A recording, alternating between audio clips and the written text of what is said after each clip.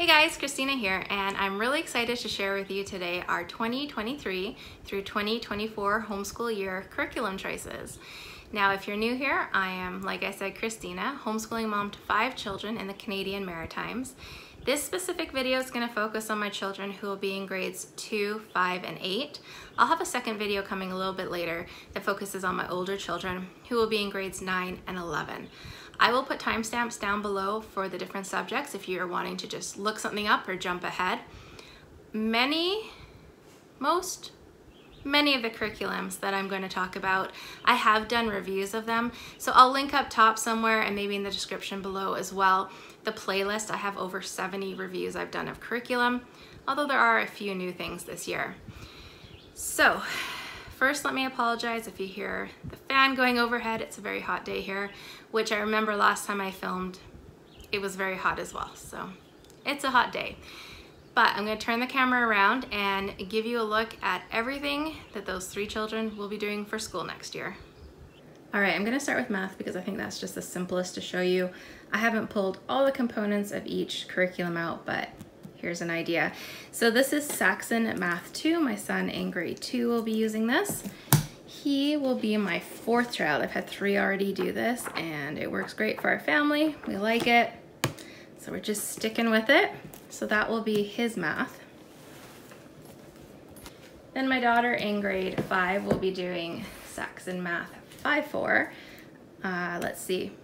Yeah, I think I've had 3 kids do this as well. You can see it's pretty beat up. But again, it works for us. We like it.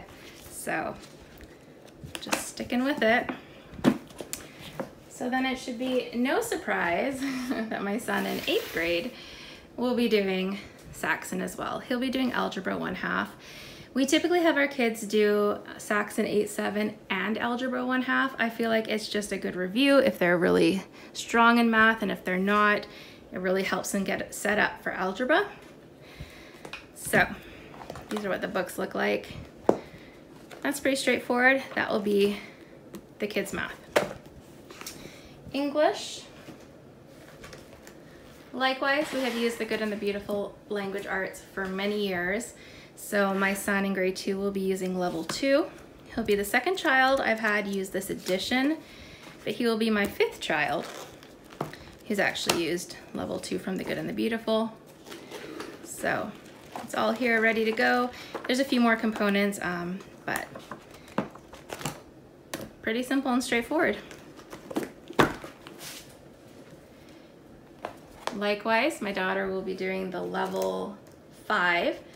This is a new level for us, or a new edition of the level, I should say. So there's the watercolor book, the instructions, and this is the paper, the template sheets, which this is kind of nice to have because sometimes transferring in the past what they see onto the watercolor has been really challenging, so I'm glad to see this. And then for the course book, I actually divided it in half. I felt like it was really thick. So that's the first half, this is the second half. This child, my daughter, is left-handed, and so I like to bind things at the top for her. But that will be her English, and there's, again, more components, but that's the basis of it. All right, so the child in grade 8, this is where it changes a little bit. So I'm gonna have him do 3 of the level 8 book studies. So The Touch of Magic and The Story of My Life, it's a book that's all combined in one. So he's gonna do that book study. He's gonna do Wild Like the Foxes. And then this one, Abraham Lincoln one, is a new one to us. In the past, we'd only done these 2, but since they now offer these for free, I decided to download it and have my son do this as well. So these are the 3 book studies from the Good and the Beautiful he'll be doing. They have different amounts of lessons in there. Let's see if it says in the front. It doesn't. There's usually anywhere from like 16 to 30-ish. So this one has 28. So they don't take that long. I suspect my son, depending on how he wants to set it up, he'll be done with these by like Christmas time. And then I'm gonna move into Write Shop with him. I've talked a bit about this before, that I feel like for grade 8. My kids aren't ready for the high school from the Good and the Beautiful, and there's only 3 levels of that anyways. So I don't really want to start them on the high school too early. So I like to have them focus on just a writing program, because I find sometimes the Good and the Beautiful is a little bit lacking in the writing part. I've tried a few different ones. I have reviews. Decided to go with Write Shop this year. Now, I haven't decided yet if I'm gonna have him do just the 1, the 2, or both together, because it's divided into 1 and 2, but it's actually a continuation on. So I'm not sure what I'm gonna do yet. I don't feel like it's too much to do this in a year with the other book studies, but I may just kind of take it bit by bit and see how he does.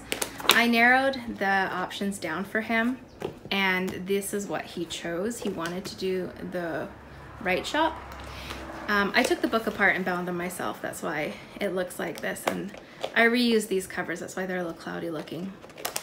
But you can see at the beginning here for level 2, it just continues on. So the last one ended on lesson 16. So I'm gonna kind of feel this out and see how he does and think about it. But this is what his writing program for his English is gonna be. All right, so next up is science. So for science, I have my children in grades 2 and 5 grouped together. We're gonna be doing Apologias, Exploring Creation, Zoology 1, Flying Creatures of the 5th day. This is the new edition. And I've used one of their new editions before, and I like it so much better than, can you hear my rooster out there? He always wants to be on film, but I like it better than the older version. So I'm gonna have my daughter in grade 5 do the book, the student journal. This is the actual teaching book or textbook. I decided not to get a notebook for my son in grade 2. I felt like there just wasn't enough in there to kind of justify the cost and the use. So he'll still be listening, taking part, but he won't be necessarily writing that much. However, I do have 2 of these bird watching notebooks from the Good and the Beautiful.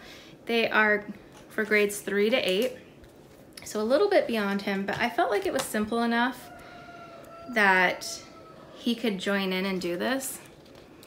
I haven't decided if we're gonna do this at the beginning of the year or at the end of the year, because living in a northern climate, birds are more scarce in the winter. But we're gonna be doing these as well. And these are kind of like a keepsake that they can keep afterwards as well. And then along with that, we're also gonna be doing this read aloud, the story of John J. Audubon. Hopefully I'm saying that right. From the Good and the Beautiful. It's a level 7. And when I do read alouds, all my kids listen in, so they will all get to hear this book. But that's gonna be the basis of our science for those 2 children for the year.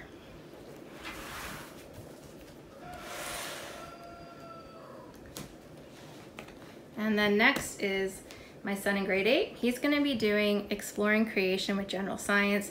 I've had 2 other children use this course in grade 8, and it works pretty well to just give a really good overview of science and to kind of do a good reminder, but diving a little bit deeper than maybe we did in elementary years, as well as kind of propelling them on to what they're interested in, giving them some ideas. The book's pretty beat up. And he has the student notebook. And like I said, I have reviews of all these things you can see, but that's what his science is gonna be. So he will be doing his science on his own for the first time this year. And we found that this is kind of a good transition into doing science on their own.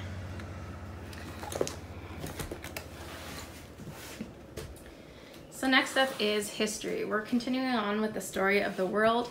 So all 3 children will be doing this. We are on volume 2, the Middle Ages. This is our 2nd time going through the story of the world. So we're just gonna continue with that. I like to add in, and I've already scheduled some activities, things like cooking. I have lots of videos, documentaries, a few art projects. Hopefully we'll have some family art nights again, as well as I like to use these lists of corresponding literature and additional history reading and take things out of the library each week that correspond with what we are doing. So that is the main history. So the way I have it set up is we have this history timeline notebook. This is from School Nest, which I love these books. I have it linked in my Amazon storefront, which you can find the link down below if you're interested.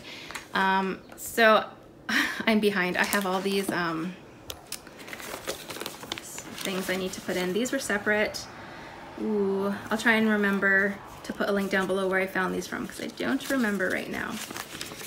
I need to catch up on the ancient history one, and then my kids will be helping with the Middle Ages and filling the timeline out as we go through history this year.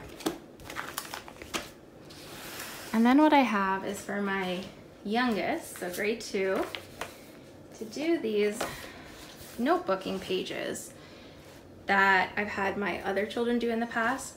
So each chapter has a little thing for them to cut out, and sometimes they write things in, sometimes it's a little like coloring thing.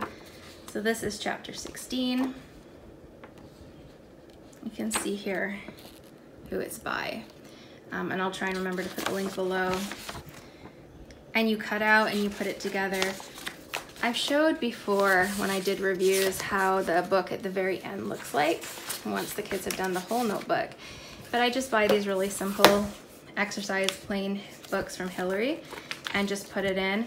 I have learned that you need to kind of alternate where you put them, otherwise you get this really fat in the middle. You have to kind of alternate sides, but that's what he will be doing for grade 2, so I'll be helping him with that. The older 2 children will be doing these books. They are the maps that go along with it, as well as the tests. I've talked about before how we do these, so they each have a book like this to do that. Then along with that, we also do a lot of read alouds. So these are just the books I have on hand that I've chosen. So The Bedouins, Giselle, A Loyal Foe, Beware Princess Elizabeth, The Saracen Steed, I'm gonna have to find out how to say that. The Falcon of Eric the Red, The White Stag, I Was There, Viking Invasion. This is an independent read for one of my kids, The Vikings in Ireland, The Golden Hawks of Genghis Khan, and then I have a number of books from the library, and I believe 2 or 3, I think 2 audiobooks scheduled as well. So I really love adding literature to our history, but I found sometimes it can just be overwhelming. So this past year I did 1 book every 2 weeks. This year it's about the same, some it's 1 every 3 weeks. So I've tried to give myself a little more grace while still getting some really good books in. So let me just move this and I'll show you the last part here. So along with history, geography, all that, we really love these Great World Adventures.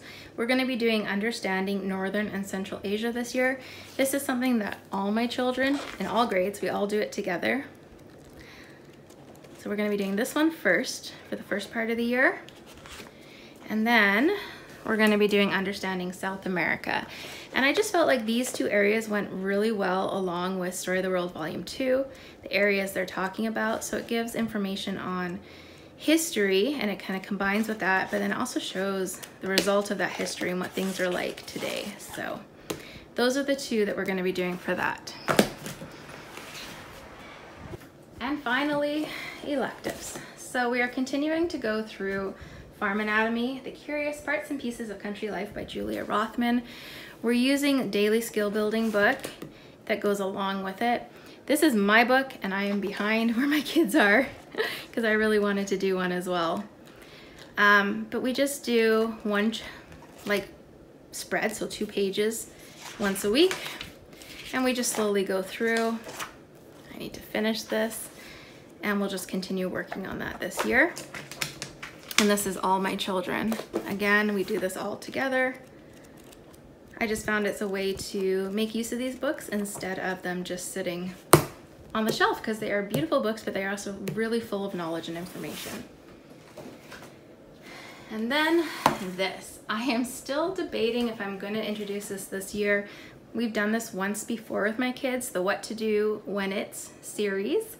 It is by, oh, what's it called? American Psychological Association. It's geared towards ages 6 to 12, and they have a whole series. We've done a number of them. it's been a while since we've done these. So I may do these with my younger 2 children, I'm thinking. Because I don't think they would have been too young the first time we did it to remember anything. I think I'm gonna add this in. I'm still figuring out how I'm gonna add it in, but I think it's time to do this book. So we're gonna do this one again. And then the last thing, I don't have anything to show you right now, is French. Maybe I'll turn the camera around and talk a bit more about that. Whew, made it through all those books. That's so lot. So I was mentioning French. I have my children do workbooks. I'm still figuring out exactly which level, and I'm always looking for new workbooks to figure that out. So they do a workbook. They also do Duolingo, as well as we do a rotation of books, music, videos, and Monsieur Steve on YouTube.